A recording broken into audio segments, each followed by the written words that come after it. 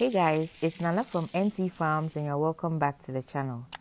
In today's video, I will be talking about what you need or what you need to do before you start a poultry farm.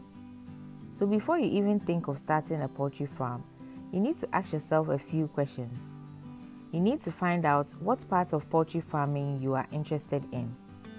Is it egg production, meat production, poultry feed production, or even hatching of day-old chicks? If you are interested in rearing of birds, what type of birds are you into? Is it chicken, quail, duck, or even turkey? It depends on what you want to do. Where am I setting up the farm? Am I going small by using a small space behind my house, or going big by buying a piece of land?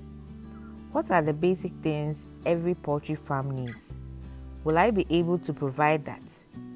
What is the estimate of money that I need to take care of X number of birds? Do I even have the resources to achieve this? And the only way you can answer most of these questions is by information gathering, which is the first step you need to take when starting a poultry farm. In as much as the internet is very useful and helpful, my advice is for you to find a local farmer in your area who is willing to provide you with the information you need.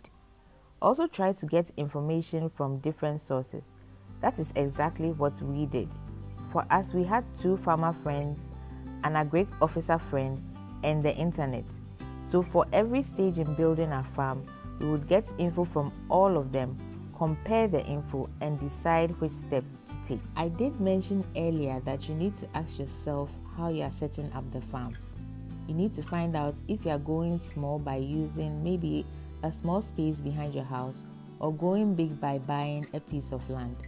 So the question is, why do I even need space? And the answer, you need space because you need to set up a structure for your birds. Irrespective of the farming system you choose, a structure or shelter for your birds is very important. This is because you need to protect them from snakes, rats, and thieves.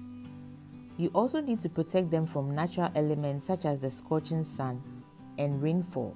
So a structure for your birds is also very, very important when setting up your farm. The last but never the least is money. So whether you are starting on a smaller scale or a large scale, you need some amount of money to start a poultry farm. So let me just run you through the list of things you might need money for. You first of all need money to build a structure for your chicks. You need to provide them with basic amenities such as water and electricity because they need light to keep warm when they are day-old chicks.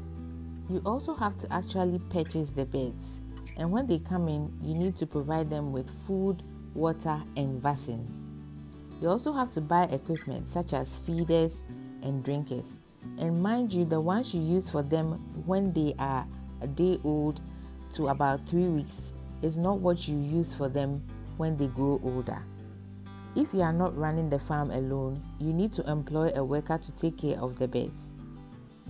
You also need to provide a structure for that worker to stay on the farm. The list actually goes on and on.